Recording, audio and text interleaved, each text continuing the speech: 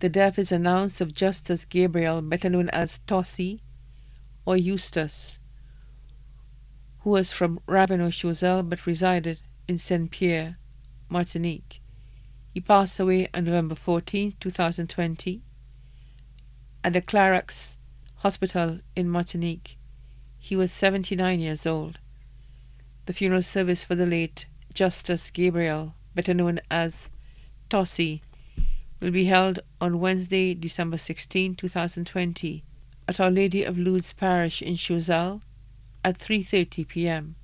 The body will then be laid to rest at the Choiseul Cemetery. His body now lies at Rambali's Funeral Parlour, Calvi Road, Castries.